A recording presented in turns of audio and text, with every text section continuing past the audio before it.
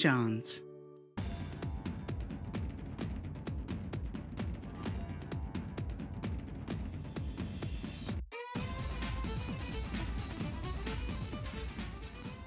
Good evening, everybody. How are you doing tonight? It's your boy DC, and this is Out of the Fog on Rogers TV. 20 plus years of talking to all the cool people across the province that are making this place the place to be. Tonight we have David Buckingham from Janes and Noseworthy talking about financial health and how it's okay to hit a financial rough patch and what him and his team got to say to help you out of it. Kathy Hicks and Keith coming down the pipe from Spirit of Newfoundland Productions, an incredible run in the Masonic Theatre. They're talking about what's next and how lucky we are to have the cultural scene that we do. And finally, MusicNL, we have some amazing staff coming through to talk about everything that MusicNL is doing to make our musical sector more successful, and they're doing an amazing job so far. This is Out of the Fog, and we want you to come right on back after this break.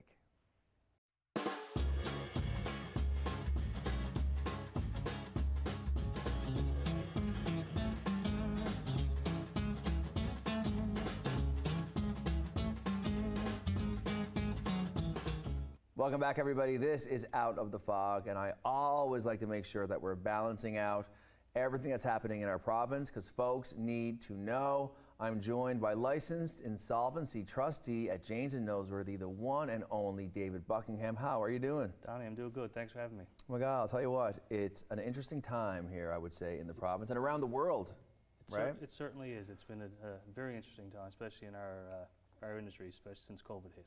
Now, I want to start off by being very clear about what a licensed insolvency trustee is, and I'll hand it over to you. So what we do and people at our firm do is basically we provide financial advice. Mm-hmm. People come to us, generally speaking, they're in significant financial debt. Mm-hmm. They come to us, we sit down as an independent professional, and we look at their situation and provide them with their options. Generally speaking, by the time people come to see us, that option revolves around some form of an insolvency, whether it's a bankruptcy or a consumer proposal. However, if there's other options out there for them, whether it's remortgaging their home, consolidation loans, a tweak in their budget, we'll talk to them about that as well. I guess the biggest thing to know is the sooner you come to see someone like me, whether it's myself or a different licensed insolvency trustee, right, the more options you have. Right. But generally speaking, by the time we get involved, we're looking at some form of an insolvency. And it's interesting that you say that because I can only imagine that what leads folks from reaching out to you sooner is a lot of the stigma that we may have around fear or insecurity when it comes to debt. And really the conversation, from what I've been able to learn, is that financial health is where we want to try to get everybody in our province and beyond to really zoom in on maintaining that versus what can often happen if we don't address that. You must hear a lot of stories from the people that you end up meeting. Yeah. And how does it make you feel to be able to provide such help to people who are going through such times? Well, everyone's different and everyone's story is different. And when people come to see us, we need to let them tell us that story because it's very important to people. I tell people every day, nobody likes to come see me at work. Most people are generally quicker to tell you they've got some form of a medical issue than they've got issues with their finances. Right. It's the big bad B word of bankruptcy. Yeah. Nobody likes to talk about it. Right. But once they come in, they realize that the team at Janes Noseworthy, we're not here to judge. We're here to help you out, go forward, provide you with your options, right, and kind of work you down that path to not only remove the burden of the debt that you have, but through the counseling process and other items that we do to try and get you into a better financial health go forward down the road so that once you get over this rough patch, right, you can continue on down the road and with better financial health and not need someone's services like us in the future. I can only imagine that some of the people that you've been able to meet and to help can look back now maybe a year, a month, 6 months, 2 years and say, wow, I'm so thankful that I reached out and that it was okay that I reached out to get the help that I needed at that time. And I wonder if you would agree that the things that are happening in our economy are contributing to more and more people maybe finding themselves in the need of help? Yeah, it's been like I said, it's been a different world for everyone in a lot of different sectors, especially since COVID. And with the interest rates that we see today, the cost of living increases, that's really cutting into people's monthly cash flow. Oh yeah. You know, people who haven't had that mortgage renewal yet, well, that's something you want to prepare for if it's in the next couple of months or the next year, because, you know, historically low interest rates of, you know, 1 and 2%, you know, people are now renegotiating those, and they're coming in at 5 and 6%. That's a big jump. Wow. So people want to know, you know, what's coming in versus what's going out. Sure. You know, in the basics. And ensuring that you're preparing for that is going to be, you know, a big thing go forward for individuals. For sure. And the cost of living for everything else, whether it's your gas, your heat and light, things of that nature, it's eating into the budget that people have, and it's taking away the play money that people have to use with, or the money that they had that they used to be able to pay their debt with. Yeah, I know, it's interesting to me, and I mean, I'll tell you what, a lot of people around me, and I have older friends, younger friends, people in, you know, with full families and singles, and it is the conversation. Yeah. Oh my God, my heat bill last month was this. Oh my God, my mortgage is, you know, is up for renewal in a few months. What do you, as an expert in this subject, have to say to the viewers across the province and beyond who are also experiencing that? And what is your general advice that you would give anyone that would come up to you expressing insecurity about their financial welfare? Well, I guess the first thing to do is, you know, to reach out for help. And as I said earlier, the sooner you do that, the more flexibility you have, the more options you have. Right. And, you know, to talk about finances, it's very, I don't know if faux pas is the word, but as I said before, people talk at the dinner table about multiple things, but you don't normally hear people talk about their finances. Yeah. And that's important. It's important to understand, you know, back to the basics of a budget. You know, what's my income coming in versus what my expenses are going out. And it's so basic, and yet you're right. We talk about, you know, our health in so many capacities, and I do believe that the subject of financial health needs to be culturalized, and it needs to be normalized, because it's the shame and the insecurity and the overwhelm that keeps us from being able to stop things before they get worse. Yeah, exactly. And a lot of people try and, you know, they'll try and fix it on their own, or they'll try a whole bunch of different options before they speak to a licensed insolvency trustee. And you want to make sure that who you're speaking to is getting proper advice, especially now in today's day and age with the internet. There's a lot of unlicensed, unregulated individuals out there who claim that they can help you. Right. The only person in Canada who can file a bankruptcy or a consumer proposal is a licensed trustee. So as long as you see those words, you know you're getting advice from a professional, from a regulated professional, and you know that they're going to lead you down the right path. So that's one thing I want to make sure people are aware of. When you're looking for that advice, make sure you're looking in the right place. I can only imagine that a firm like Janes & Noseworthy, which has been around, what, over 35 years? Yes, yeah. I mean, that is a history of helping Newfoundlanders and Labradorians get out of debt. Are you proud to be associated with a team who has that cachet and history of helping so many folks in our province? Very proud. You know, we're locally run, locally owned. Our employees are all local. And like I said, we're here to help. We're not here to judge. And we'll tell people when they come to meet with us, if you know there's options for them that don't involve a formal insolvency, we'll let them know that. We won't just push them down the road of a bankruptcy or a consumer proposal. However, as I said, most times that's where the conversation leads. But you know, we're Newfoundlanders here to help Newfoundlanders, and you know, we love what we do, and we love the fact that we can help people in our province get over that hump, you know, and move on with their life. Because you're right, there is life after bankruptcy, and some folks of mine that have been through that intimate journey, they look back and they're like, oh, I'm so glad I did it, because what they learn along the way really helps them level up and achieve more of financial health for the long game, which I think is, you know, proof that, you know, companies that do that are very needed here in the province. And that's the big thing, Donnie. It's one thing to get rid of that debt burden, but it's, I guess, the rehabilitation to get you over the hump, you know, to get down the road and not need some services like that in the future.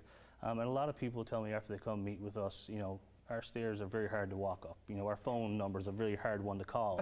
But once they speak to us, you know, they'll call us the next day, say, last night was the first time I slept in however many months or years, because that, not just that the burden is gone, but they know there's a plan, there's a path forward, and they know what impacts that plan has for them, whether it's, you know, time frame, credit score, all that kind of stuff that people are worried about. And just knowing what the options are relieves a lot of stress. I bet. And I'll tell you what, seeing that you guys, I saw yours there the other day, and all the Janes & Noseworthy team stepping up with good advice in reels, which we all know are the edutaining social media moments we see in all the channels. And how is that going for you guys? And are people watching those and feeling like they're getting the good advice? I think so. They're starting to resonate a lot. We're getting some phone calls. People have seen our reels on, you know, whether it's Facebook, Twitter, things of that nature. And the biggest thing that they're when they call is, I don't know if they're shocked, but they're happy to realize that the individuals there, they're our employees.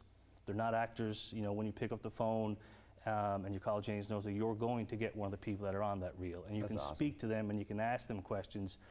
You know that they're local, they're here to help, and I think it breaks down some of those barriers of, you know, who am I going to get when I call, right? I love it. Well, I'll tell you what, thank you so much for coming on. I know that yourself and Ian Penny as well are very much helping us in all the different medias to keep on top of the subject about the ever-evolving financial scenarios and how we can better protect ourselves. Will you come back and talk to us again? 100%, anytime, Donnie. I love it. Thanks so much. Oh my God, a pleasure, my man. Okay.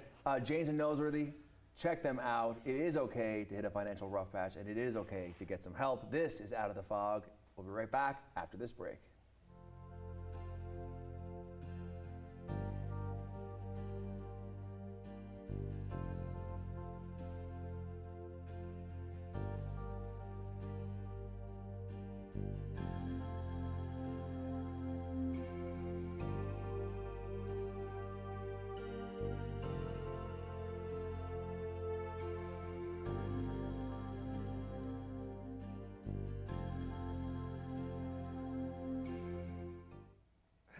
Welcome back, everybody. It's your boy DC, and you know I've been laughing sitting next to these two, Keith and Kathy from the incredible Spirit of Newfoundland Productions. How are you guys doing?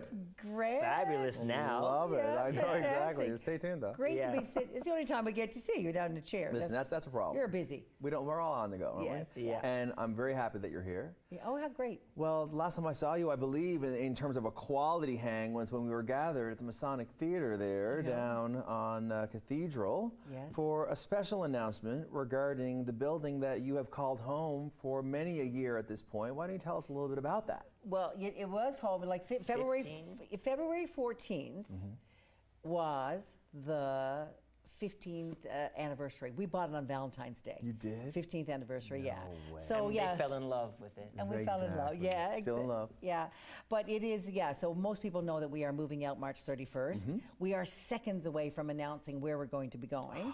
But you know, a number. I wanted you to have that scoop, but it's just a moment too early for us to release that. So a few things got to be signed. We're just building excitement. No, you're hyping me. You're hyping me. Yeah, that's incredible.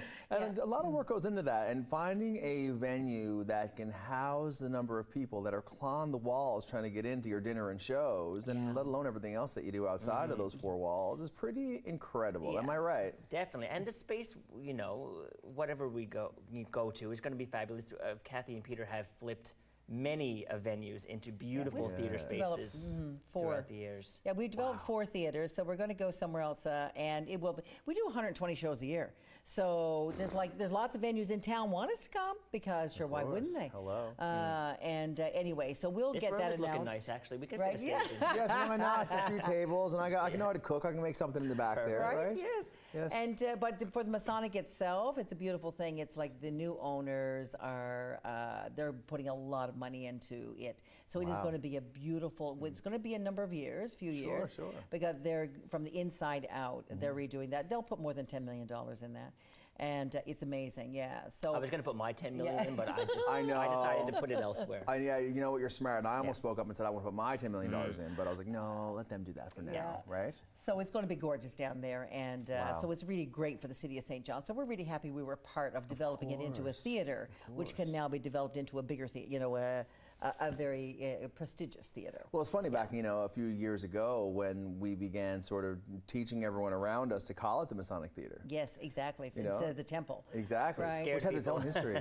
The Chamber of Solitude, or whatever that little moment is there under the stairs. Exactly, Chamber of Reflection, which is incredible and very amazing for everyone involved in the organization, epic.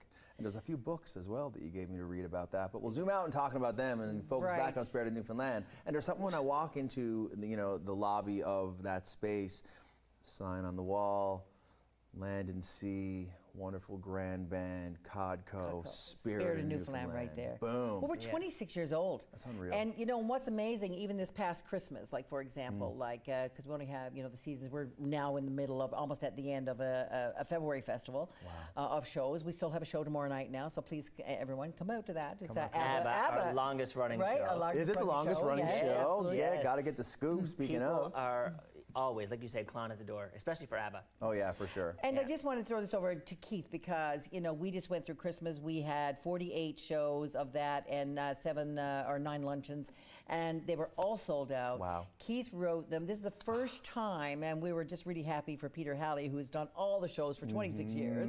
And With co-writers, of course, along the collaborators. way. Oh, Of course, lots absolutely. of collaborators. Absolutely. Well, you have to collaborate. It's wonderful.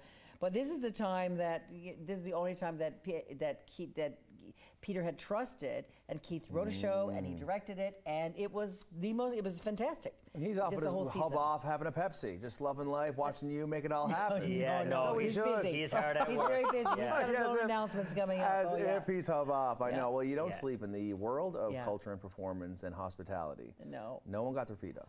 No, Yeah, not at all. Well, we got to be creating, but I think it's a disease, really, because you know we just came from New York City. That's why I was hoping you were going to ask me about that. Well, we haven't got there yet, but now here we are. Tell me all about it, Sorry. guys. Yeah, we just took a little trip down to New York, and just to take it all in. I mean, Kathy's been there a bunch of times. I've been there a Yes, few true. times, but it was just, and we brought a few members of our company that haven't been there before. amazing. So just showing people, all they know is theater right here or Right. Toronto or something. But Yes. bringing it to that level of excitement was just so much fun and so inspirational. Just to take snippets of what you saw throughout your trip and bring it back and put it into our local theater scene is, come on. What do you see as the next for you with Spirit of Newfoundland? Well, DC, that's a loaded question. Okay.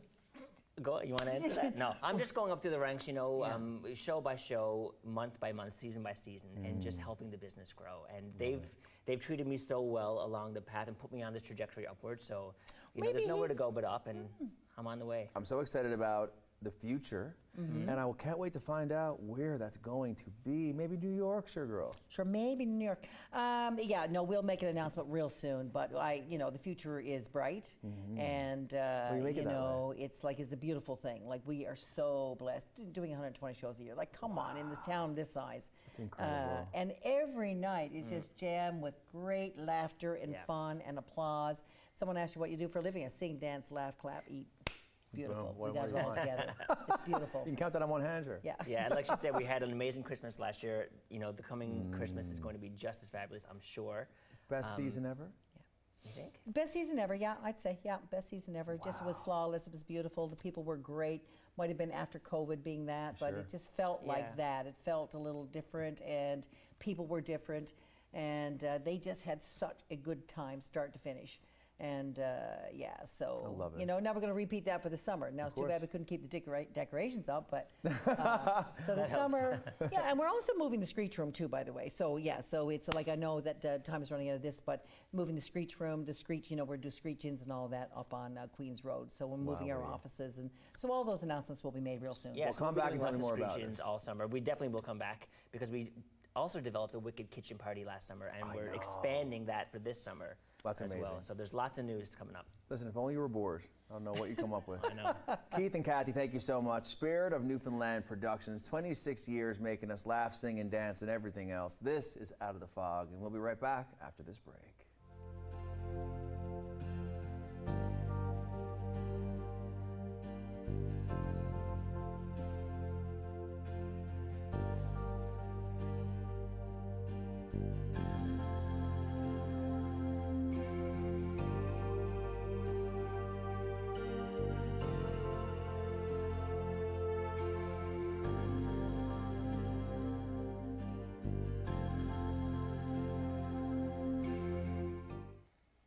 Welcome back, everybody. This is Out of the Fog, and this is just a roller coaster of a show. We're talking about all the things, and what a better way to end our hang tonight than to talk to the Charlie's Angels up on this couch of MusicNL. How are you doing? We're doing good. Yeah, we're excited to be here. Well, I'm glad to have you here, and I would love for you to take a moment and let us know your name and what you do at this incredible organization that we love. Cool. I'll go first. So I'm Sarah Newell. I'm the Marketing and Communications Manager at MusicNL. Boom, love it. And I'm Rolle, and I am the Connector Program Coordinator at MusicNL. Amazing. And I am Mariana Castro Carvajal. I am the Programs Coordinator. I want to ask you, what led you into your love of music? Oh my gosh, it's always been a passion for me from a very young age. When people asked me what I wanted to do with my life, I said rock star. Oh yeah. And I'm living that best life right now. And MusicNL is just such a great way for me to also connect with the music sector here in Newfoundland and help other people whose dreams it's to be a musician. So it's amazing. Yeah. So great. And you? Pretty much the same. It was always a passion of mine. Back home we have something called the Bahamas National Youth Choir, and I remember seeing it as a kid, and that group just like amazed me so much that I always wanted to sing as well. So that's how I kind of got into the industry. That's so cool. Yeah. And you, Mariana? I think I got it from my mom. Yeah. Yeah, she was always very near to music, and she always loved to sing in choirs, so I got it from there. And then I didn't really want to study math anymore after middle school, so I was like, might as well study music.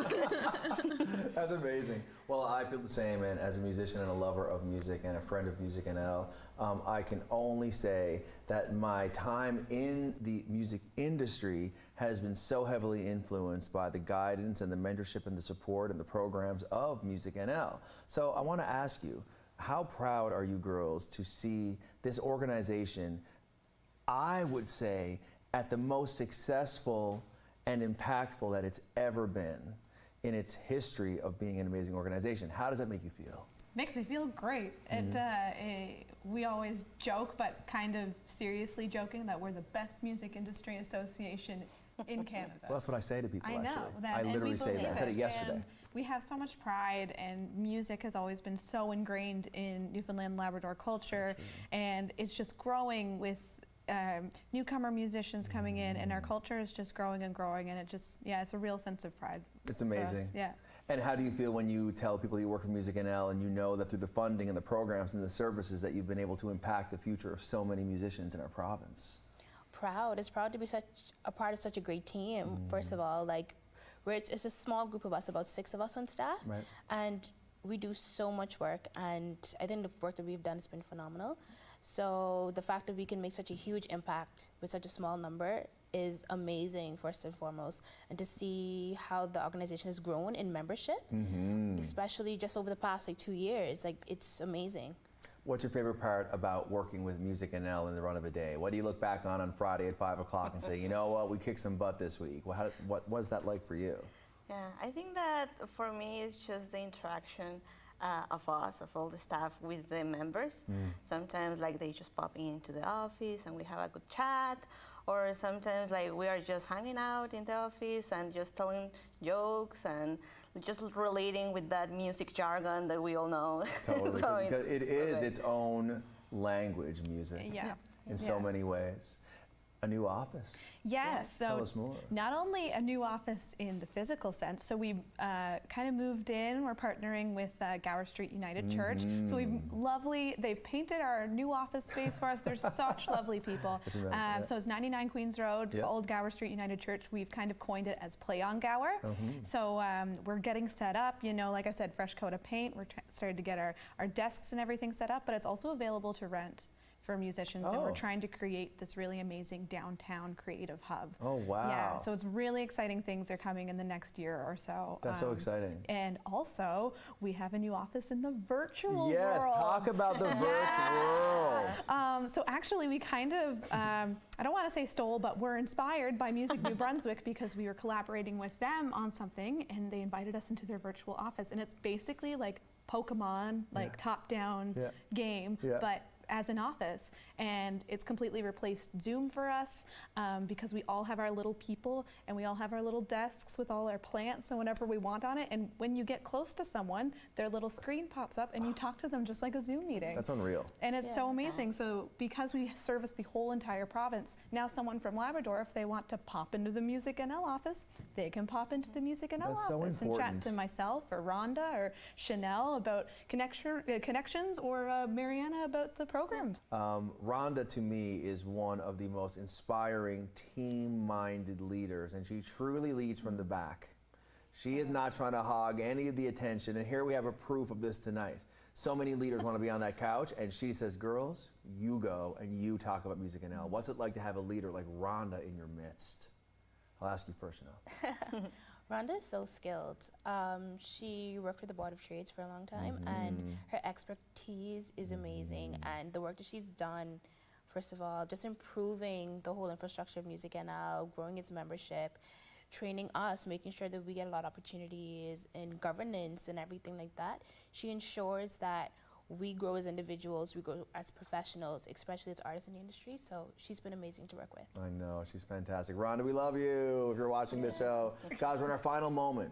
What do we want to make sure that the viewers at home understand about MusicNL and what's happening in 2023? I'll leave it to you. Okay, growth, and we want to be able to reach the whole entire province is our big want. And that, like I said, we want to create that downtown creative hub, a welcoming space for everyone to come and create their music and be a part of the sector. And we just look to grow and to better serve our community in 2023 and beyond. Oh, so amazing. Will you come back and tell us all the exciting things that you're doing? Absolutely. Sure, yeah. I love it. Anytime. There's room for me on that couch. I don't know. We'll see. Listen, thank you so much for coming, and thank you so much for all the hard work you are doing to help make our music industry what it deserves to be, and it wouldn't happen without you. So thank you so much. Thanks for having us. Guys, this is Out of the Fog, and we'll be right back after this break.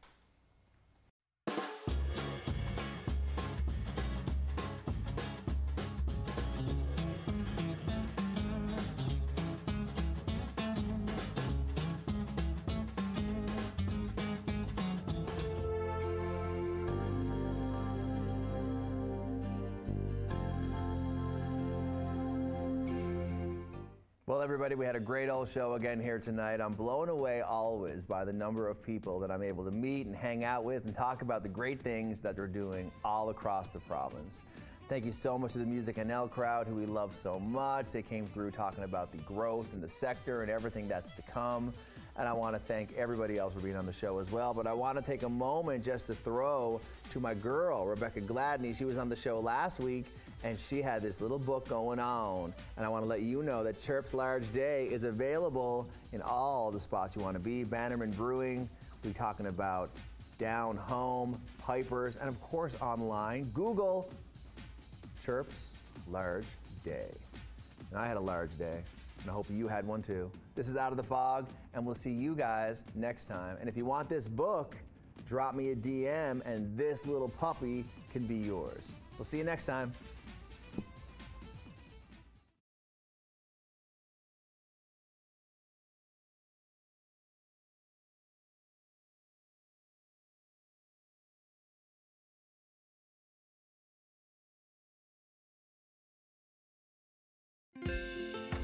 If you have a comment about this program, we'd love to hear it.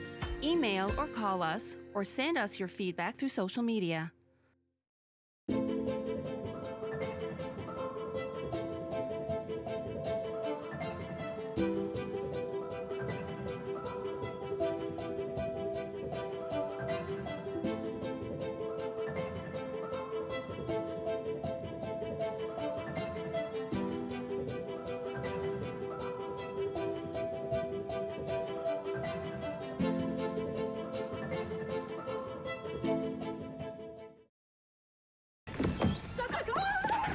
Your driver has tendered his resignation. I've lined you up a new driver. City TV, Tuesday. You must be the investigators. Investigator. Aren't you in recovery? Well, I'm guessing that's sort of how you lost your driver's license in the first place. You got a lot to learn about the PI business.